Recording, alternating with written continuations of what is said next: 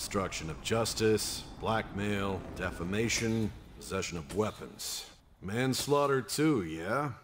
And you seem to be enjoying every second of it. Firstly, shameless self-plug. If you want to save 10% on any of your eShop games, use the code SwitchUp over at switchup.gg and you get instantly delivered eShop vouchers to the US or EU regions, and it's actually legit and endorsed by Nintendo. It has been a very busy day here at SwitchUp Towers, and I am delighted to bring you a performance review of Persona 5 Royale. It's not a series that I've played a huge amount of, but I do know they moved away from the old engine used for Catherine and created a proprietary one for Persona 5 Royale, which usually means they have more control over every aspect and in turn are able to get much more performance out of their own engine. We'll look at all the usual things: frame rates, visual quality, in-game resolution in both docked and handheld, load times, download sizes, and everything in between. And as this is my first time playing Persona 5 Royale, you can have a little chuckle at my naive early thoughts at the end of this video. And a thanks to the publishers for the review copy. My name's Mark Walker, welcome back to SwitchUp.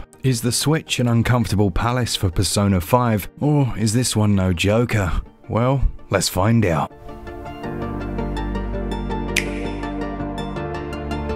Persona 5 on Switch is gonna set you back £54.99 or $59.99. If you're here in the UK, that is quite an eye-watering price, and it clocks in at 14.1 gigs. Now that being said, you're looking at over 100 hours of gameplay, but we don't care about any of that. If you're a fan, you've more than likely already pre-ordered or are ready to put down the cash if the port's up to scratch. And I found myself playing a new game, one that I very rarely get to play on the Nintendo Switch, and I call it, can I get the game to drop a single frame? And I've got to be honest with you, I think the answer might actually be no. Not only is the frame rate locked out at 30 frames per second, this persists when there's any amount of action on the screen, it persists when there's dynamic cutscenes, it persists when there are rain effects outside, and it even persisted when I aimlessly spun the camera, trying to force some kind of issue. Unlike some of the miracle ports, Persona 5 Royale isn't a particularly taxing game, but there's still enough going on that it could cause some issues at least at some points. It's not just the frame rate that's important though. I alluded to it there, and I was talking about dropped frames, as really what I wanted to see is how the frame pacing held up. It's that can make 30 frames per second feel like an incredibly smooth experience or like a jittery nightmare. And frame pacing is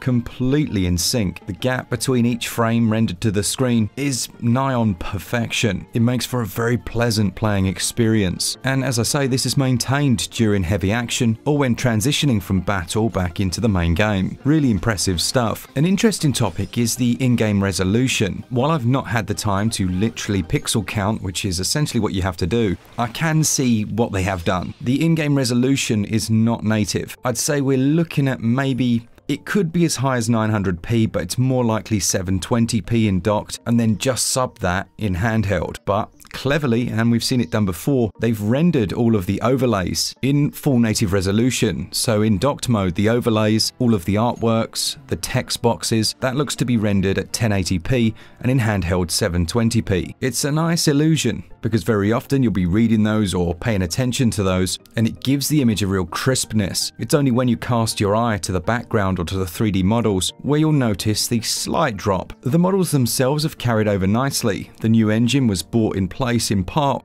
because the dev team wanted to have more freedom over the overall visual and aesthetic look. They created a proprietary cel-shaded design, and there is a sharpness between the character models and the background environments. They are for sure the most important aspect, but the contrast is quite stark at times, and it shows up the age and perhaps downsampling of some of the textures in certain areas. While excellent, the port isn't perfect. You will notice some assets will stream in after the camera's loaded, meaning that pedestrians or objects within the world will suddenly appear. It really isn't a major issue, but it's noticeable. Then there are a few graphical anomalies in the shadowing. They're few and far between, and honestly, there's a chance they could have been there in the original Persona 5. You'd have to let me know. What we won't know until the wizards at Digital Foundry get their hands on this is if the game's using any sort of dynamic resolution scaling. As I say, for me the character models look sharper than the rest of the world, but that could just be an illusory thing based on their slightly different design. Persona 5's art direction shows no signs of age, with contrasting colours, sometimes eye-watering levels of saturation that's offset to a very cool graphic style all of its own. All All of this is accompanied by one of the best soundtracks I've heard in a long time, and audio fidelity seems to be exceptionally good.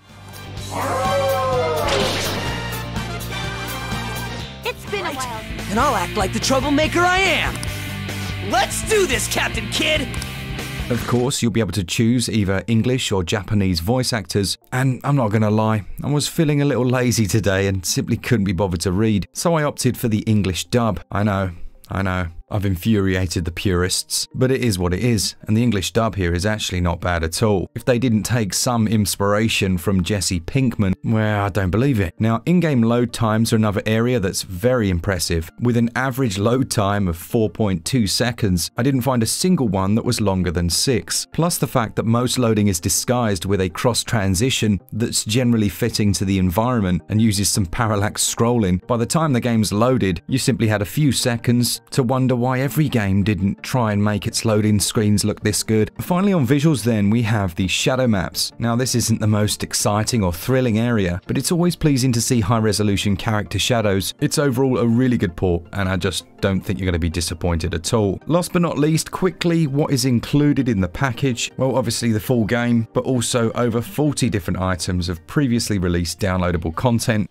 And I believe, if I'm not mistaken, over the original Persona 5, you had entirely new areas that you could walk around and even new shops that you could visit. Either way, if like myself, you are new to this game, it seems to be a very, very good way to play it. And so then I'll share with you my impressions after the first 4 hours of the game, which is nothing, a mere drop in the ocean. And I'll say, with these types of experiences where you know how much hype is based around the game and how we hear the word masterpiece thrown about all over the place, from these initial very early impressions, there isn't a single aspect of the experience that feels forced or that doesn't feel completely fitting and by design. Everything from the graphic style to the voice acting, down to the way the action works, so far is so incredibly impressive, and I'm having a blast. I do hope it continues, and just like Xenoblade, the latest one, Xenoblade 3, I refuse to rush through it. You won't be getting a full review of this one, I'm afraid. And look, there are hundreds of those out there. This is all about the performance, and I'm going to sit and really enjoy this one in handheld. If you like the joycons that you saw in this video, we should have an updated link in the description so you can save a bit of money on those. If it's not there today, it'll be there tomorrow. Thanks to all of you that enjoy the content. I hope this is useful if you were thinking about picking up the game. And now I am going to go back and join the Phantom Thieves, who are in the early stages of rehabilitation, apparently. Thanks to our Patreons and to our new members. I think we have 5 of you. If you want to join the channel, you can click that join button somewhere, but do tickle all the other buttons because the algorithm apparently loves it. And as always, for all things Switch all the time, keep it Switch up. Cheers guys, see ya!